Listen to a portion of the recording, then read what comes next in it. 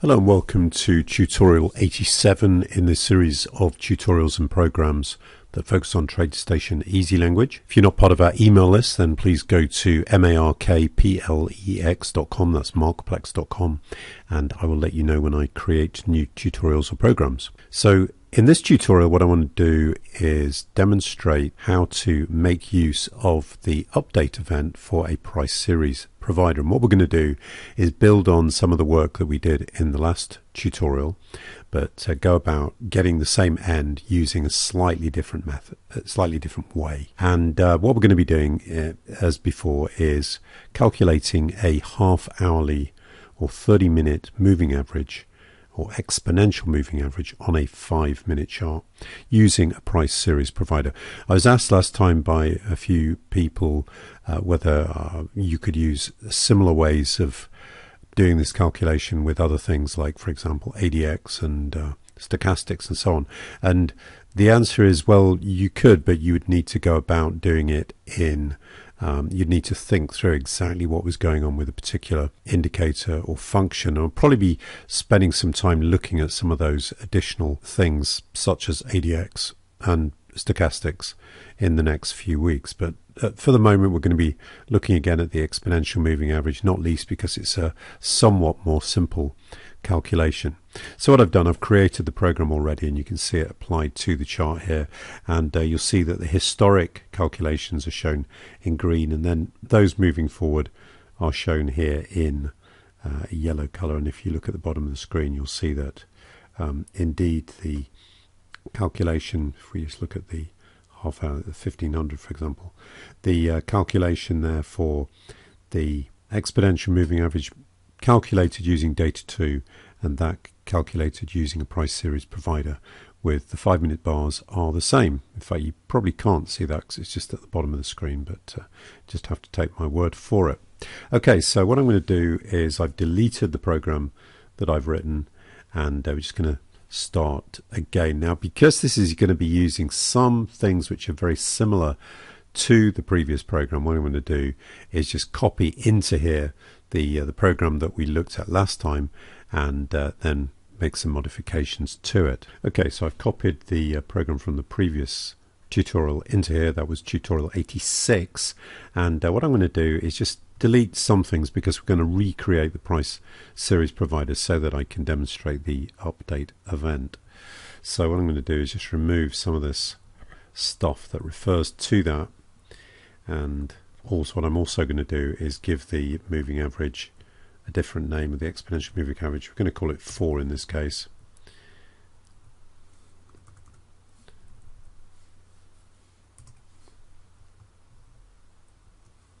And we're not going to be using this weight for the end of the bar anymore, so we can remove that.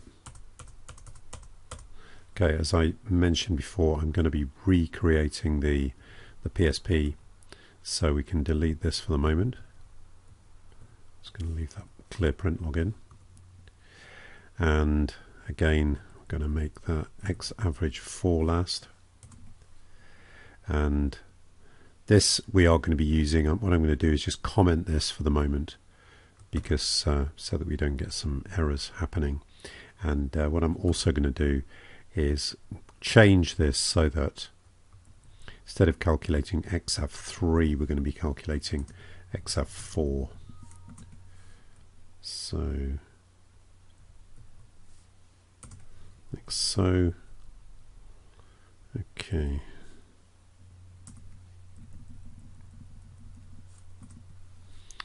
Okay, and then as I mentioned, we're not going to be using this weight for the end of the bar thing again, so we can safely delete that. We are going to be doing the similar plots. I'm just going to close that one because we don't have a PSP at the moment, except now, as I say, it's going to be XAV4, and I'm going to make it green this time. So that's going to be basically the same. Okay, good. So the first thing we're going to do is recreate our price series provider, just like we did before, very similar to the way we did that before. So again, we're going to click on the toolbox, Going to double click on the price series provider, make sure it's selected, then go to properties. I'm going to make a few small changes to the properties like we did before. Going to make that exchange, going to call it PSP. It's got its easier name. Going to make it 30-minute bars, and we don't need that range. We're going to set up in a moment. Symbol, we're just going to type in symbol like so, and I think that is probably everything for the moment. Now the thing that we didn't do last time that we're going to do this time is we're going to click here, which is our events, and we want to create an updated event. So what I'm going to do is just double click here, and you'll see now that we've got a method appearing in our program for the PSP updated. Okay, so as we did before, what I'm going to do is look at my designer generated code, which the program has created automatically, and I'm going to copy this into the rest of my program. You'll see now we have an event. We didn't have an event before. So I'm just going to put this into the place where the previous price series provider was, which was in here, like so. Okay, so we need to do a little bit of tidying up here, and what I'm going to do is declare some name spaces like we did before, and I'm going to do that just by going to the top of the program and typing using, then the name of the namespace, and we're going to do that for a couple of others. TS market data,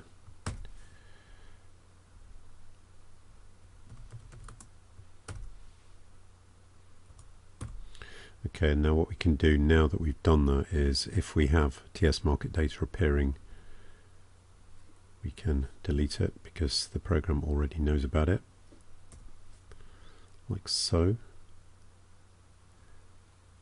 Okay, now the other thing we want to do is tell the program how many bars to load. At the moment it's only got one bar. We want to load as many as go back to the beginning of the chart, and the way we do that is dot first date is equal to date time dot from, well, let's just go back and look at the dot operator. Okay, it's not appearing. From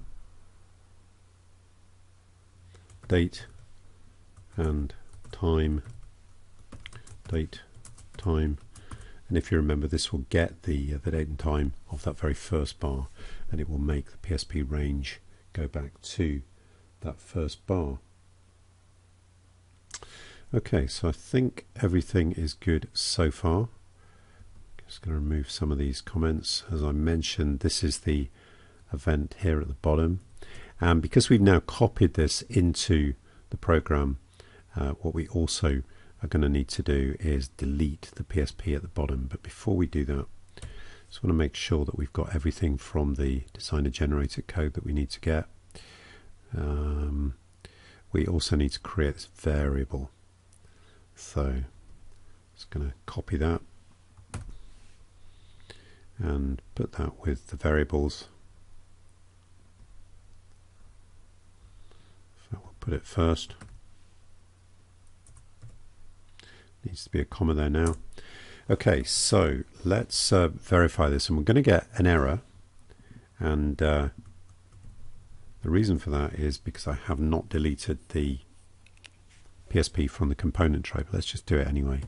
F3,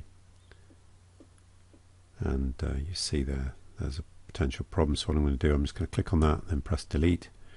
I'm going to click the little green thing again.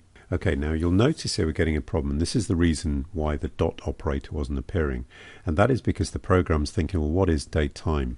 If we copy that and go into the dictionary and we do a search, you'll see that that is in the EL system namespace.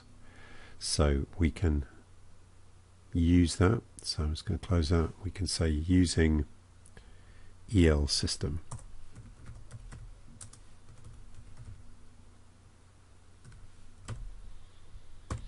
Like so. So let's verify now. Should be okay. No, we've still got a problem here. And the reason is that I have misspelled that. It should be from EL date and time. I think I made the very same mistake before. Okay, so we've got our PSP, except now we've got this this update event.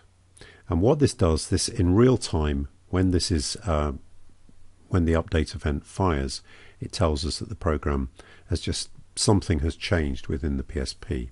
So we can now go back. Let's reinstate some of this stuff, and this is identical to what we had before. In fact, this is calculating the value of this moving average in historically, so we can also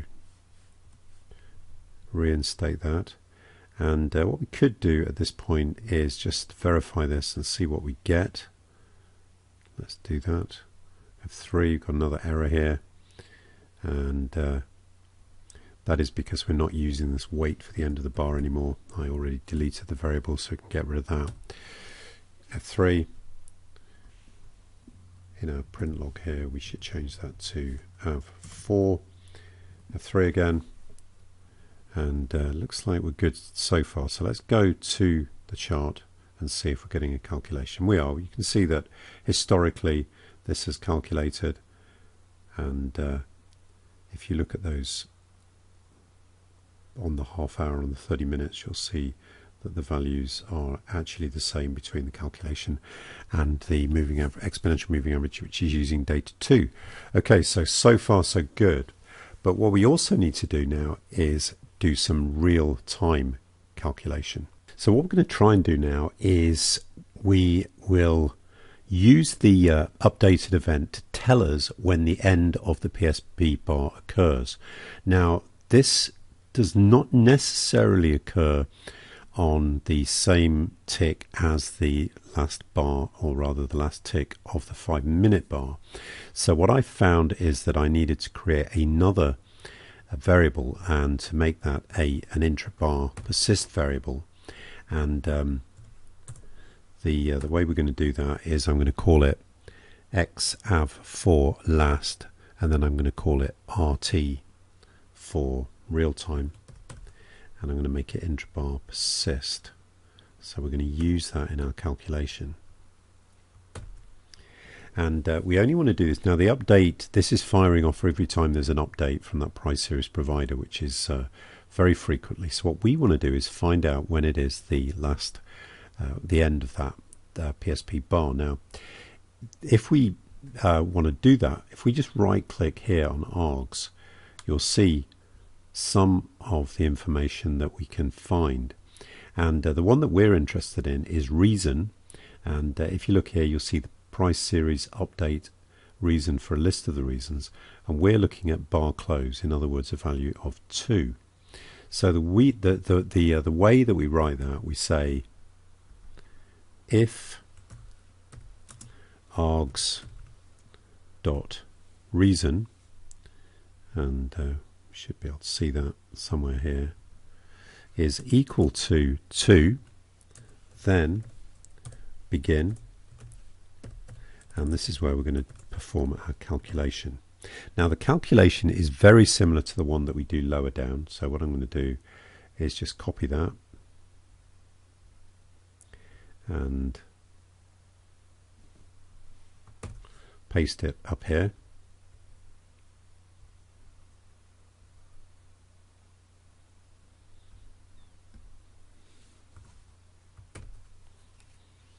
Like so. The only difference being is that we want to use the RT value here rather than the other one. And what we need to do here is set that to be equal to xf4 after each time it is calculated.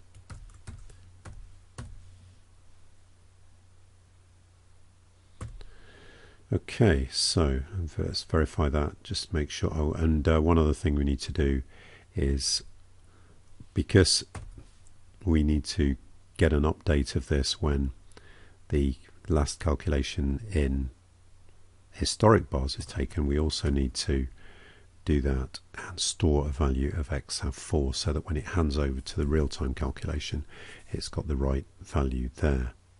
Okay, so I'm going to press F3 to verify this. Hopefully that's good, and we can now go and look at the chart, and it certainly appears that the historic calculation is performing correctly. But what we're going to do now is just let the program run for a little while, and then we can compare values of the real-time calculation. Okay, so we can see the next bar has formed now. What I'm going to do is just move this up so we can see things a little more clearly. And if we were to just move our mouse over the 1559 bar, in fact, let me just move the screen to the right a little bit, and then it's going to hover over the 1559, and you'll see there that the value of the AV EXP, which is calculated using the 30-minute bars on data 2, and then the XAV4, which is calculated using the price series, those two values are the same. So I will be making a copy of this program available for free to Gold Pass members just below this video, and I hope you find it useful.